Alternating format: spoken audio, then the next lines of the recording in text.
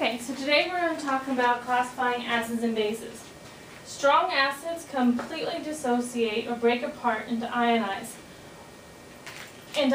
We also call that ionizing. So sometimes you'll hear it referred to as completely ionizing, breaking apart into ions, or dissociating. All of those terms are synonymous. And they do that when we put them in water. Therefore, they are strong electrolytes. Remember the last unit we talked about electrolytes being solutions which conduct electricity. The reason they conduct electricity is because all of their ions are freely moving, and when we have free moving ions, we have free moving negative charges, therefore we have electricity that can flow. There are 6 strong acids: hydrochloric, hydrobromic, hydroiodic, sulfuric, nitric, and perchloric. All other acids are weak. You need to learn these 6. If you know these 6, then you can identify any acid as strong or weak. Strong bases completely dissociate in water as well. They too are strong electrolytes.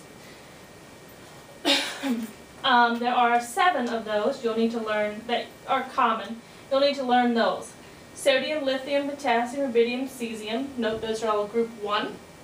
Francium would be as well, but it's not common on Earth, so we don't really address it, but it would be. So basically group 1 hydroxides, and then a good number of our group 2 hydroxides. So calcium, strontium, and barium. Note that not all of our group 2 hydroxides are considered strong, only these 3.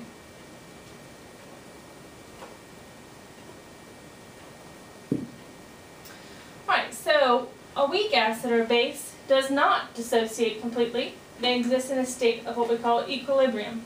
We talk about equilibrium a few different times. In the next unit we'll talk more about equilibrium. But basically it means that the forward reaction and the reverse reaction are happening at the same rate. So both of these things are occurring at the same time. Right? We saw equations like this in our first video on Bronsted-Lowry acids and bases. So basically a weak acid gives its hydrogen to water and becomes a conjugate base, and then the water becomes a hydronium ion, which then is a conjugate acid. A weak base gains a hydrogen from the water, becomes a conjugate acid, and then produces hydroxide. Okay? Again, the reason this is considered an acid is because it produces this hydronium, which is also the same thing as a hydrogen ion. The reason this is a base is because it produces hydroxide.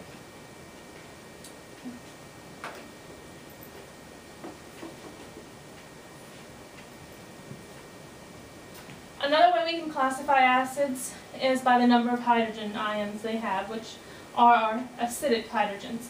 There are some acids which have hydrogen in them, like acetic acid, but the only ion that is acidic hydrogen is the one in the front.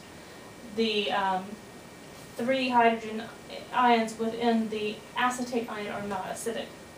So if you are a monoprotic, that means you have 1 acidic hydrogen, such as chloric acid.